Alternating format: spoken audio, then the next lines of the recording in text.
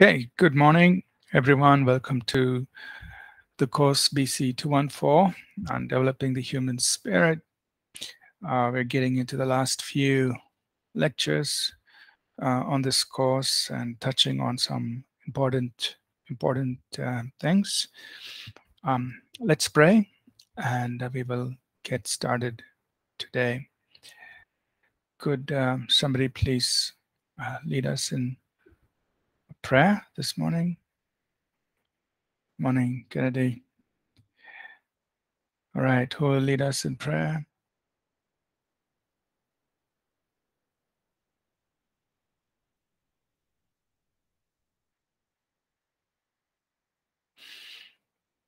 Okay, Abinas, would you please? Oh, is Samuel going to lead us? Sure, Pastor. Go ahead, Samuel. Heavenly Father, we come into your presence this morning and we dedicate ourselves. Give us knowledge, understanding, and wisdom. We dedicate your servant, Pastor Ashish Raichu, into your hands. Speak through him, Lord, and everything that we learn about developing our spirit, may we be able to soak it in, apply it to our lives, and use it for the manifestation of your glory. This and everything else we ask in the mighty name of Jesus. Amen. Amen. Amen. Thank you. Good morning. Good morning, everyone. Welcome. Yeah, I see Abinas is no problem. Okay, so we have been doing this course on developing the human spirit, and we are in the last two sections, or there's one more section that I will cover, but we're talking about the faculties of the human spirit, which I hope to be able to finish today. Next week, we're going to talk about the functions of the human spirit.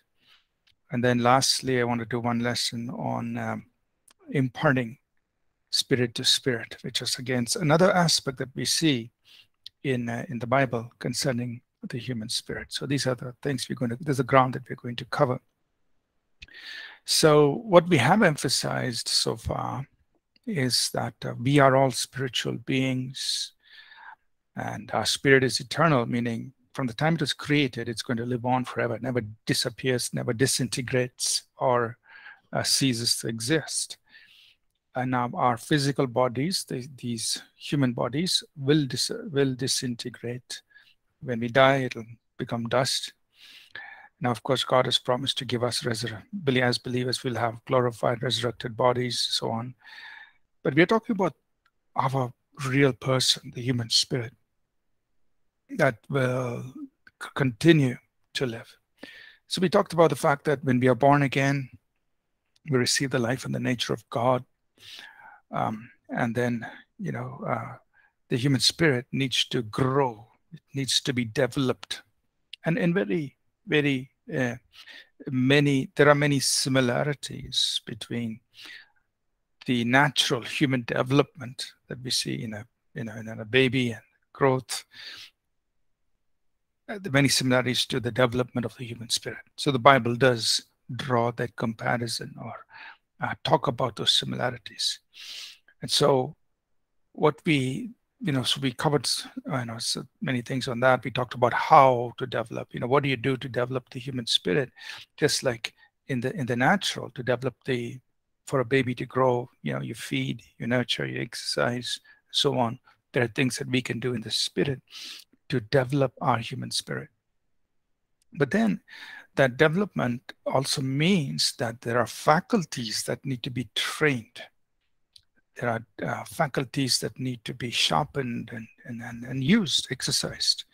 Just as in the natural, we have the five senses, or we say five faculties at least, which need to be developed and trained, and gets better as you train. So also in the spirit.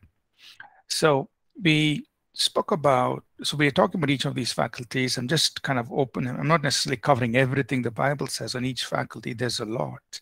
And I would encourage you, as you're reading scripture, to be mindful of, okay, what is, you will find it throughout the Bible, as the Bible talks about the various faculties and how an individual is interacting with the spiritual realm, it's very good to keep your eyes open and make note of those things, because everything is a learning experience for us. And so what I'm doing is I'm just, introducing and in some way awakening us to, hey, these are the things, this is how God interacts with us through the faculties of our spirit. We should be open, we should be aware, and God will, and as God works or relates to each of us. God doesn't do a carbon copy for all of us, so there are various ways in which God would speak through these faculties, but the thing is for us to be open, to be aware that this is how God speaks, and we receive from God, and we interact with God, or we fellowship with God through these faculties. So let me just go ahead and share the PDF. We are still in chapter 6. We're talking about these 5 spirit senses. We covered the spirit sense of seeing. We were in the spirit sense of hearing. That's where we were kind of getting into. And what I was emphasizing is this part here where in the spiritual realm, we hear without sound. We hear, in the natural, sound is required. Sound is a medium by which words are transferred. Of course, you can transfer it through writing. You write it on paper or through email. I mean, there are other forms, of course, of transferring knowledge or words. But I'm talking about communication, verbal communication. We use sound. In the spiritual realm, God communicates. God speaks words to us or messages to us. But it's not always audible in the sense of a sound coming. Now, we know that there is sound in the realm of the spirit because, we have John and others who say, they heard in the spiritual realm the sound of many waters, or there was a sound from heaven, etc. But when God is speaking to us on a normal day-to-day basis, we are not looking for audible words, but we just, God just imparts those words into our spirit. So that transfer of words from God to our spirit happens without sound normally. So we must get, we must tune ourselves. So when words just come into your spirit, you just know, okay, this is God speaking. I'm going with this, So I want to encourage us. Now, last class, we were getting into that. I just want to encourage us to be aware.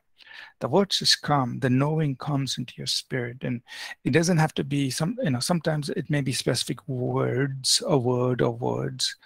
Sometimes it's just, like just the knowing of a whole lot of information. Okay, I know this is what I have to do. So God has communicated information to you through your spirit sense of hearing. It's come into your spirit, and that's why you know all this. In the natural, it takes time for many words to be transferred. In the spirit, it happens in a moment. I guess one analogy or one comparison could be when you're downloading a file over the internet or whatever. So a file basically has a lot of information, a lot of knowledge, and it's one file. But when you receive that one file or you download that one file, it's like a lot of knowledge. You could download an entire book, so to speak, and a lot of that information has come to you. Similarly, in the spirit, God just imparts, and you just know in your spirit what to do, and that's how. But we must be aware. We must be aware. Now, I want to also mention that, what we see in Scripture, many things, and I've just put a few bullet points here, but it's amazing when you look into the Bible, what we will find.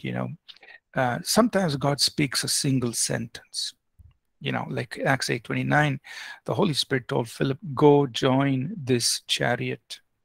So what is simple instruction? One instruction, go join this chariot, or go get into this chariot, go, step into that. It's very simple. It's one single sentence, but that's God speaking.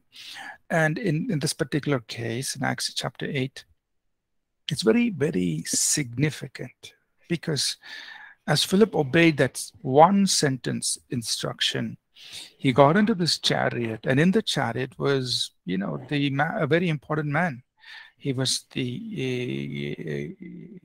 in charge of the treasury, the finances, for the Queen of Ethiopia. I mean, like, in modern day terms, you would say he's a chief financial officer for somebody very important who was responsible for an entire kingdom. And so Philip, just one sentence, go join this chariot, was an instruction setting Philip up to minister to somebody so important who would then take the gospel back into Africa, into Ethiopia. So very, very significant. Sometimes God will speak a few sentences, right? So that's, you find example that in Acts 10, the Holy Spirit tells Peter, 3 men are looking for you. Go with them, doubting nothing, or don't ask any questions. So it's a few sentences. He's giving some details. 3 men are looking for you. Go with them. Don't doubt. Just go. So simple instruction, few sentences, but something very powerful was about to happen. Peter was about to bring the gospel to the Gentiles for the very first time. So, God doesn't complicate things. God doesn't, he doesn't exaggerate. Sometimes God is so simple, we tend to miss it. Can you imagine, how simple these instructions were to Philip or to Peter? Very simple instructions, but huge turning point moments in the life of the church, hinged on these small instructions. So what I want to say is God is very simple in the way he communicates. He doesn't complicate it. He doesn't exaggerate. It's just very simple, but it's so powerful. Now, there are a lot of other things we see in the Bible that, God can reveal personal details of what's happening in other people's lives. He might tell you, show you things. God can speak numbers, for example, in Acts 5. Let me just back up here. Personal details means situations and experiences that have taken place or are taking place in the lives of people. He does that if he shows it to us, he's using that to minister to somebody, to let them know, hey, I know about you. I know what's going on in your life. I want to speak into your life. In the same way, God can reveal, specifics. In Acts 5, we see that Peter knew the amount for which a property was sold, and he was not there, but he knew, this is the amount. He said, he told Ananias, did you sell this land for so much amount? Yeah. I mean, Peter wasn't there, but he knew, whatever that amount was. And he knew also that the amount that was actually in the offering, which Ananias was bringing, was not the amount for which the land was sold. There was a difference. And Ananias had kept part. Ananias and Sapphira had kept back part of the land. So they were trying to fool the apostles, saying that, look, we sold the land, we brought the money here. But actually, they could have just said, look, we sold the land, 50% we kept and 50% we're giving. Everything would have been fine. But because they were misrepresenting things, and Peter just knew by the Holy Spirit. Lots of other things we see in the Bible where some people reveals people's addresses, names, numbers. It says, Ananias, there's a man called Saul. He's in the house of Simon. He's in this house here on a street called Straight. Go to that house, he's praying, or different things. Go to Joppa, there's a man called Simon. He's living, there's a man called Peter, he's living in the house of Simon, who's a tanner. That was his occupation. So God revealed names, numbers, addresses, occupation, so on. So God can reveal all this. So we just need to learn to pick these things up as we hear from God, right? Now, I want to say one thing before I pause for questions, that when God is speaking, just like how when I'm communicating to you right now, some of you may have your video on and you may be watching, you may be both listening to me watching the PDF as well as watching me. So there are 3 sensory inputs coming to you. There is the audio, and there are 2 visual. One is, what you're looking at me, and you're also looking at the PDF. So when God speaks to us, the communication happens in a similar way with multiple channels, right? It's not always just pure audio. The message can come to us with a combination of audio, video, and what you feel. That means he's using multiple spiritual faculties in his communication. So we need to synthesize them together and then arrive at the message. That means what you see, what you hear, what you feel, you put it all together and say, okay, this is what God is telling me, right? So sometimes it could be you're seeing a picture, there's a message coming, and there's a sense of go do it, get up and do it. You feel stirred. So all of that is part of God's message to you, and it's coming to you, right? So the next faculty is the faculty of feeling or sensing. Let me just pause here before I go forward into this to see if there are any questions so far. Everybody's with me. Any questions?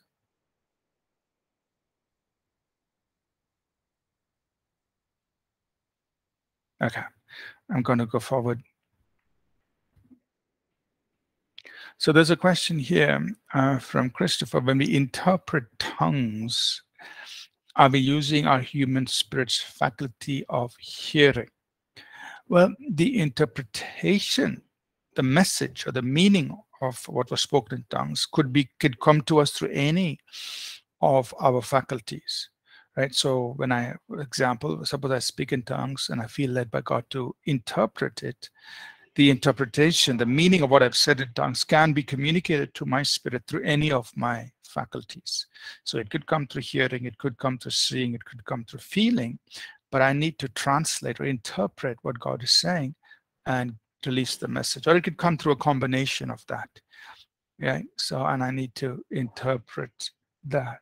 There are times when, in the whole flow of the interpretation, I even feel like, okay, there's a melody coming, there's a song that's coming, and so I understand the meaning of the words, but I feel like singing it out, So it's a combination of words, of feelings that's coming out. Sometimes I might see a visual and start describing it. So it's a combination. God is communicating the meaning to us through a combination of our faculties. Any other questions?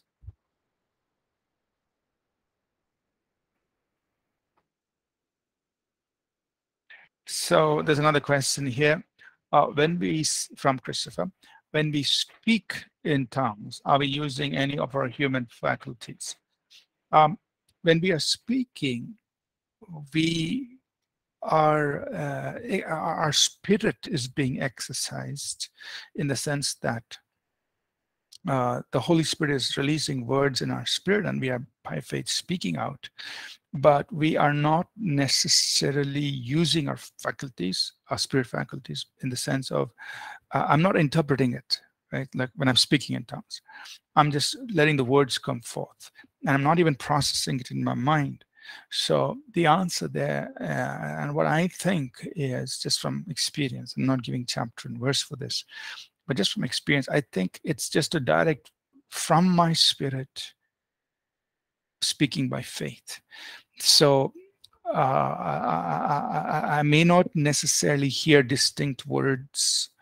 And even if I do hear distinct words, my mind doesn't understand it, so I have no way of interpreting it or picking it up. I may not feel normally, or I may not see something that I am speaking. So normally, just speaking in tongues is an exercise of the spirit where the words flow out of your spirit and straight out of your vocal organs. However, there can be at times, and not always, but at times, accompanying things that are happening through your faculties. That means while you're speaking in tongues, and this doesn't happen always, but when you're speaking in tongues, you could be seeing visions, you could be having feelings, you could be receiving spiritual understanding or hearing from God. So it may or may not be related to what you are saying in tongues. But what I'm saying is, if you're looking purely at the release of words out of your spirit in tongues, there is no exercise of your faculty, a conscious exercise. Right? But what I am saying is, in that process, there could be God could be speaking to you, to us, through our other faculties, through our faculties, telling us some things. Right? So the answer to your question is, we are not exercising our physical, spiritual faculties in the way that we are talking about and seeing, hearing, feeling, but there is the possibility that God may use those faculties to communicate other things or even the interpretation. Okay. Anita's question, Pastor, why God shows the things, what he is doing in others' lives? By God's grace, I had such a dream. Well, there are many, many reasons, as you see in scripture. He may want us to pray about it. He may want us to bring a word of encouragement to them. He may want them to know that he knows them. So there are many reasons, and we have to be we just have to listen to God, what he wants us to do with the information he gives us. Does he want us to just pray about it, keep quiet and just pray about it and not tell anybody? Does he want us to go and speak it to them, to be an encouragement to them? Does he want us to, do something about it? Sometimes he shows you a need in somebody's life so that you can be the answer to that need. You can give to that need. So there could be so many reasons why God is speaking that to us. And we need to listen to him and say, okay, this is what God is telling me to do with the information he's giving me about something in somebody else's life. Okay. Previous question. Are dreams also part of God making known to us certain things? Yes, yes. So dreams are part of that spirit sense of seeing, right? So we could see dreams, we could see visions. So our spirit is awake while our physical body is asleep. So the human spirit doesn't go to sleep, right? So your human spirit is awake. And so through your spirit sense of seeing, God is communicating visions which is then transferred into our mind. So when we wake up, we are conscious that, look, I've had a dream. God has spoken something to me through the spirit sense of seeing. And sometimes you may receive words and messages and so on. So when you're awake, your mind picks it up, you process it, and you use it. So the answer is yes. It's part of that spirit sense of seeing. And many times it could be a combination. You may also hear messages in our dreams, right? Okay, welcome everyone. Let's move to, okay, Prabhak has a question. Prabhaka's question. Why would God normally speak to us in images, dreams? Why not like we had conversations so we don't miss it? So God is very, very efficient in his working. And in English, we have this little phrase, a picture is worth 1,000 words. So I think that's one reason why God uses images, pictures, because in one picture, he can communicate whole information to us. And that's why we see in the Bible also that pictures are a big part of God's communication.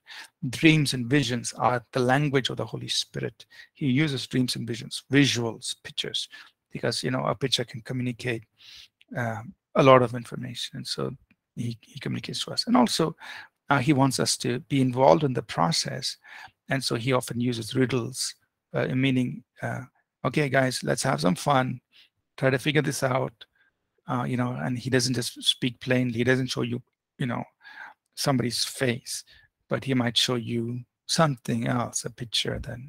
And so I think he just wants us to be involved in the whole process of interpreting, understanding, and carrying things out. So he may speak to us using riddles or using, what we call as images, prophetic images that have to be interpreted, understood. And so it's maybe he just wants us to engage with him in that. Okay. So there's another question here, Avni's question. Jesus mostly spoke in parables. What exactly was his purpose behind that? Well, there were many reasons. One is parables are a way by which Jesus would communicate spiritual truth in language that we could understand. So he would use things that we are familiar with to tell us about spiritual truth. Secondly, parables are a way in which to hide truth. So truth is concealed in the story. As the story engages the mind, the goal is for us to go beyond the story to discover truth. So first reason, because the stories are something we all can relate to. These were stories from people's everyday lives. Truth was concealed in the story. So again, there, either you just enjoy the story and go away, or you enjoy the story, but then go beyond the story to say, what is the truth? So what happened in people's, in Jesus' audiences, many people enjoyed the story. They didn't pursue the truth, and they couldn't really go after the truth. And so that was a problem. But if you ask, these are the two reasons why he used parables to speak to people, and that parable would stick in the minds of people, but they need to go beyond the story to discover spiritual truth. Okay. All right. Now let's go back to the notes. We move forward with our the next faculty of feeling. Right. So we've covered seeing, hearing, feeling. So the human spirit can also feel. Now we use the word sense, but when we use the word sense, we shouldn't mix it up with sensing emotionally or physically, right? So that's why I put the word sense in brackets, because sometimes people get confused. So we're talking about sensing or feeling in the spirit, okay? And we need to distinguish that from what you feel emotionally or physically. And we will talk about how to differentiate that in the same lesson a little later on, okay? And that is a big challenge for many of us. How do you differentiate what you're feeling as feeling in the spirit versus feeling in your soul, in your emotion or physical, okay? But what we're talking right now is feeling in the spirit. And you find in the Bible, and I've just again put a few bullet points, there are many in scripture, where you can feel. For example, some of the fruit of the spirit of peace, joy, and comfort. These are feelings, right? You feel comforted, you feel encouraged, you feel revived, you feel refreshed, you feel peace, you feel joy. And these are, I'm talking about spiritual feelings. These come from the Holy Spirit into your spirit. And then, of course, the rest of your being is touched by it. So when we say I'm feeling spiritually refreshed, what is it? It is a feeling. You're feeling energized, you're feeling rejuvenated, you're feeling like, oh, all the tiredness is gone and you now have energy to move forward. What has happened? In your spirit, you have been refreshed. And then that comes into the rest of your being. So we can feel peace, we can feel stirred up. That means you feel agitated, like, I got to do something about it. You can feel compelled. There is something urging you, pushing you, moving you. You can also feel bound, or sometimes we use the word tightness or disturbed. I don't feel, or we say uneasy. That's this feeling of being bound, or restlessness. I don't feel right about this. It's disturbing me. You can feel bitterness, heat, or anger in a right sense. Okay, I'm not angry. I'm not angry with a person, but you're angered in your spirit about something. Okay, you feel heat, bitterness. Those are all Bible terms, but it simply means you're angry in the spirit about something. Or you can feel God upon you. It's almost like a blanket coming over you, or some oil. When oil is smeared on you, you can feel it, right? Or when oil is poured on you, you can feel it. Now think about that in a spiritual sense, right? Like a blanket coming on you. So that's why we use the word mantle. In the natural, it's a blanket, but in the spiritual, you feel like a cloth, the mantle coming on you. anointing. In the natural, it's oil being smeared on you. In the spiritual, it's like you feel the oil of the Holy Spirit coming on you. Okay, so these are just some of the things, and these are all, you find them in Scripture. So I've given you, verses that you could look at, and we are not turning them into them. Like these are many experiences. Some felt like John or Daniel said, I felt like a dead person. They fell flat on. I mean, it's like no more strength. You just fall down dead. So that's a feeling in the spirit. Now, of course, it'll touch your soul and your body, but where's it coming from? It's coming from your spirit, your inner person. So we, first of all, must be aware of the spiritual feelings, because God is communicating to you through that. You see, in the natural, when somebody puts their arm around you, you can feel, but it's also communication. They're saying, hey, you're my brother, I love you, I'm standing with you, whatever, or I'm comforting you, I empathize with you. It's also communication.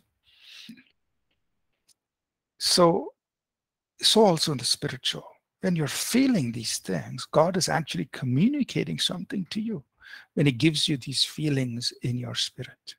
And I've tried to interpret some of these. When you feel peace, it means all is good, keep going. When you feel stirred up, it means, hey, I want you to do something. Compelled, I want you to do something. You feel uneasy, hey, be careful. There's warning, don't step forward or pause. If you're restless, you're moving into action, or it could also mean pause, don't, be careful. When you're angry, okay, God is saying, okay, I want you to do what is just and right and execute justice. Weighty feeling, or this is the presence of God. What does God want to do? God's presence is here. How does he want you to move? What does he want you to say? So these are things. So you recognize. So first thing is to recognize these feelings, right? Recognize these feelings. Then it is to understand what is God saying? What does this feeling mean? What is God communicating to me through this feeling? Example, I don't know if I listed it here. Yeah, in Acts 20, Paul says he feels bound in his spirit. He says, I feel bound in my spirit. That means like I feel so tight. Something's tight, tied me up. So he says, I feel bound in my spirit. Then he says, what is the meaning of it? He says, the Holy Spirit is telling me. So that means this feeling that he has in his spirit, this feeling of tightness, he's interpreting it. He's saying, the Holy Spirit is telling me that there is danger for me in Jerusalem. Chains and afflictions are waiting for me in Jerusalem. So you see, Acts 20, verses 22 to 23, the Apostle Paul is interpreting the feeling. He feels in his spirit, like as though he's bound, but he knows that feeling is actually a message from the Holy Spirit, and he interpreted it correctly. Holy Spirit is telling me that in Jerusalem, there's chains and afflictions.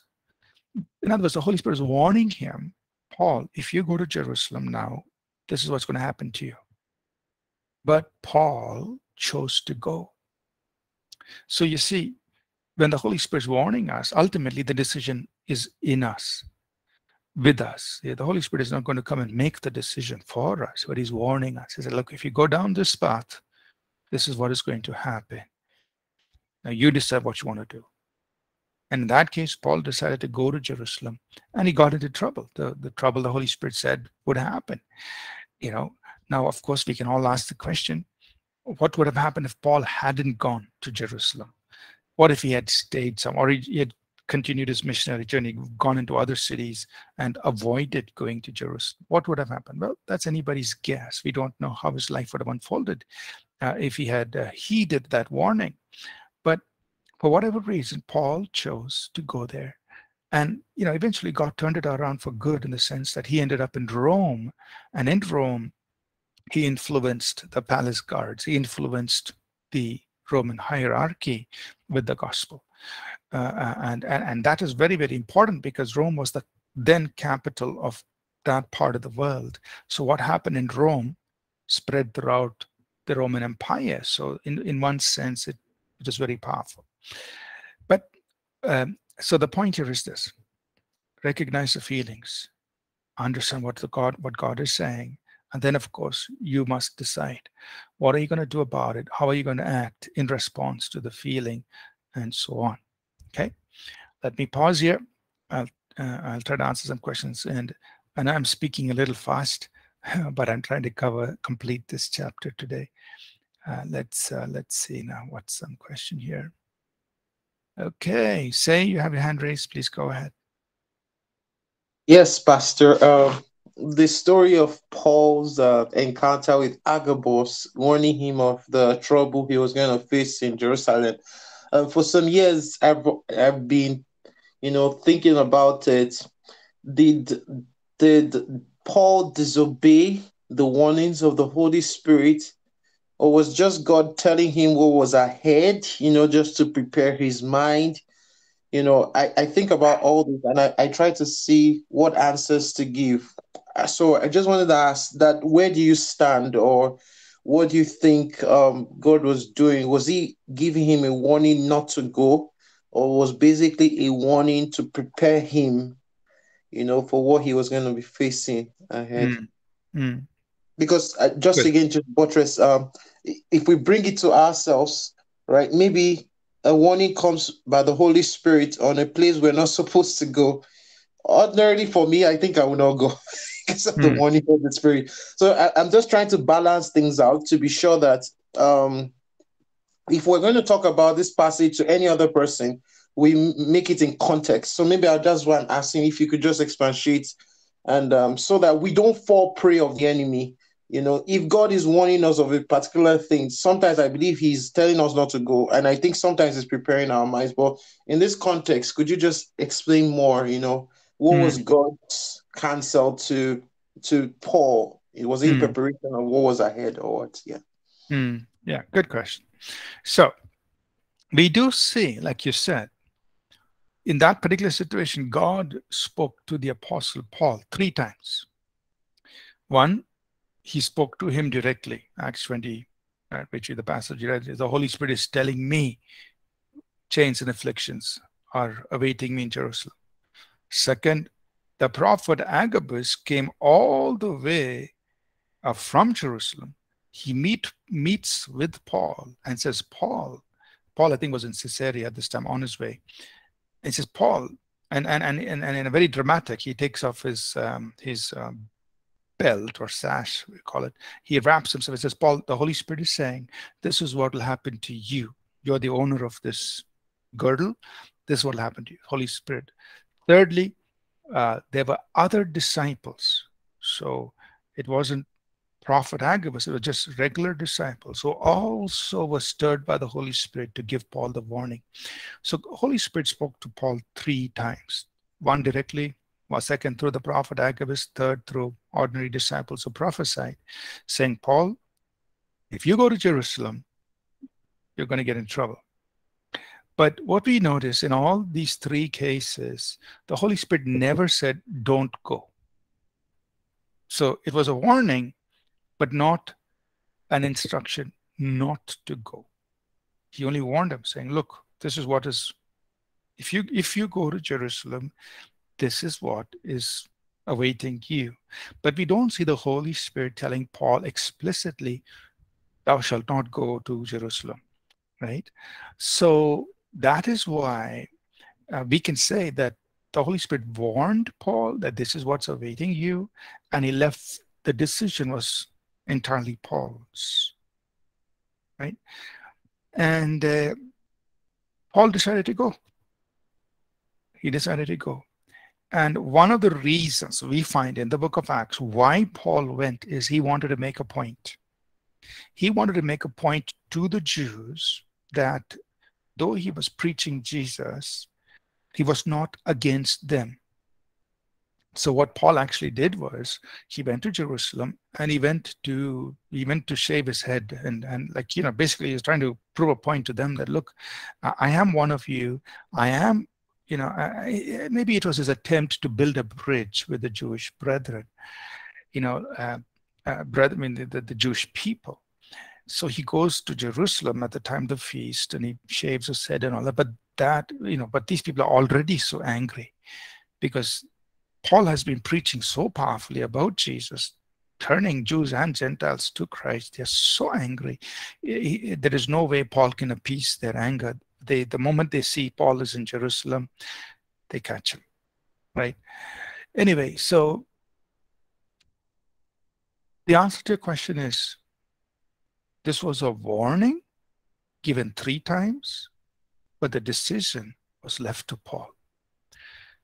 What do we apply from it? There are times when God warns us, but he lets us make the decision. If God explicitly stated, don't do something, and then we did it, then we are in disobedience. If God just warns us and leaves the decision to us, then, it's like God saying, okay, you make your decision, and you walk through the rest of the outcome of that decision. But God was with Paul throughout the journey, in all that happened. So God didn't forsake Paul just because he went to Jerusalem and got into trouble, and he was under house arrest for a long time. God didn't forsake him. He was with him, accompanying him in his decision. But I guess that's the way God works. He honors our decisions. Thank you, Pastor. That was a good clarification. Thank you so much. Okay. All right. So back to our PDF. I'll take a few more minutes and we'll pause here. So what else do we see as far as our spiritual faculties? Is there is this whole thing about smelling and tasting. Now, from my own personal experience, and I guess from the experience of many others as well, this is not very common. It's kind of unusual. It's not very common. Maybe some people may have it more commonly than others, but we must be aware of it and also recognize it. Now, I've had few instances, when I've had this smelling type of things, but it's not very common. But anyway, we are aware that there are times when God can make us either taste, or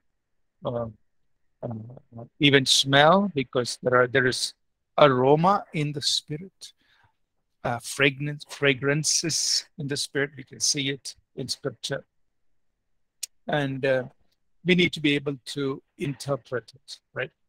So usually this taste or this aroma comes without any natural cause.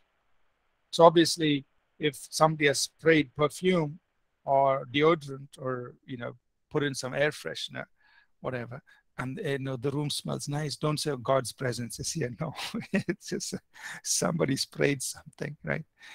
Okay, so we are ruling that out. But we're saying that when there is no natural cause, and you get a taste in your mouth of something sweet, or something bitter, whatever, or you smell something, there is no natural cause.